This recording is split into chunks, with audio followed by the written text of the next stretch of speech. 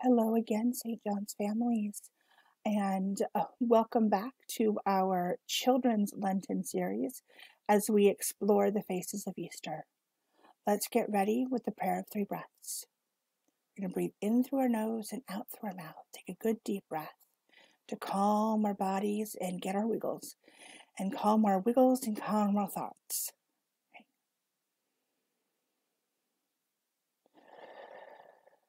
In the name of the Father,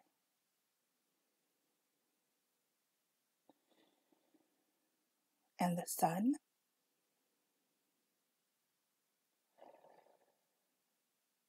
and the Holy Spirit. Are you ready? Let's get started. Over the past few weeks, we have heard the stories of Jesus' life.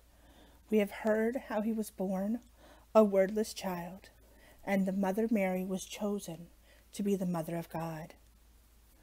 How he went into Jerusalem and was lost and found talking with the rabbis in the temple. How he grew to be a man and was baptized by his cousin John. And God said that this is my Son, my beloved Son, with whom I am well pleased. How he went into the desert and was tempted. And every time he was tempted, Jesus said, no. And we have heard about some of the work he did. How he healed people, body and soul, and how he used parables, stories, to teach.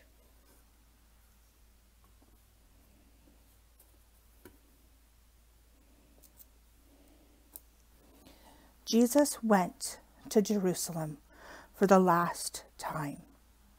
It was the time of the Passover, and the city was full of people from many different lands. They thought Jesus was coming to be king, but they weren't paying attention. He wasn't riding on a great white horse when he came into the city. He wasn't being carried by soldiers. He was riding on a donkey, and it wasn't even his. He had borrowed it. Still, that Sunday, when Jesus came into Jerusalem, people waved palm branches, which were a sign of kings. On Monday, Tuesday, and Wednesday, Jesus went in the temple to teach. Every night he went back to the Mount of Olives with the 12, and the people watched him and whispered that the Mount of Olives was where angels were supposed to come down to make an army to drive away the Roman soldiers. One day, when Jesus was teaching in the temple, he said, "Do you see that old woman over there? She's going to put some things in the money box. Listen. Did you hear anything?" No. She put the smallest coin there is in the box. That was all the money she had. Now, here comes a rich man.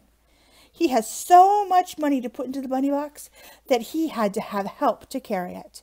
His money makes a huge clanging and ringing as they pour it into the box. Now I wonder, which one really gave the most? The old woman or the rich man? Some said the rich man gave the most. Some said the old woman. The temple guards said, "On Thursday we will take him." But on Thursday they could not find him. That evening, Jesus and the 12 hurried through the dark streets to a house. They climbed up the stairs to an upper room and shared their last supper together. After they had everything they wanted to eat, Jesus took some bread and gave thanks. Then he broke it and said something like, "Whenever you break the bread like this and share it, I will be there." He also took the cup of wine, and he gave thanks to God for it and said, Whenever you share a cup of wine like this, I will be there." What was he talking about? He was always saying things like that. How could they know? Still, they did not forget, and later they would understand.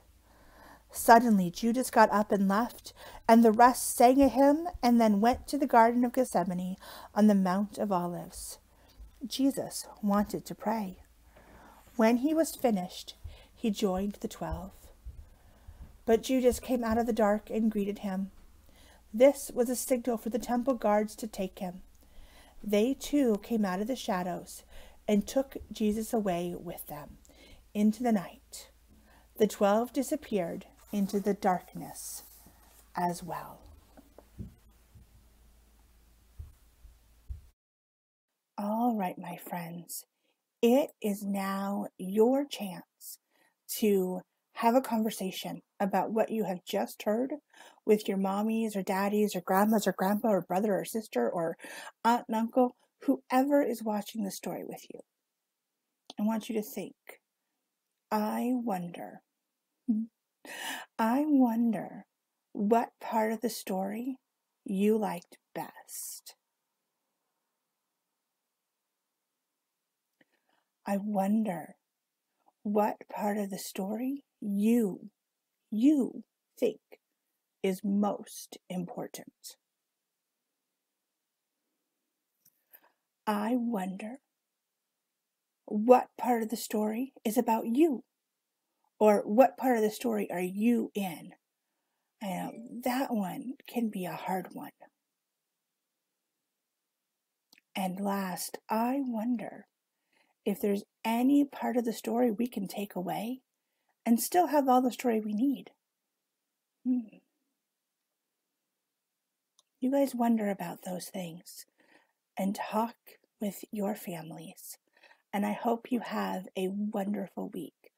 And I hope that you will join me again next week for a little more of our story of Jesus.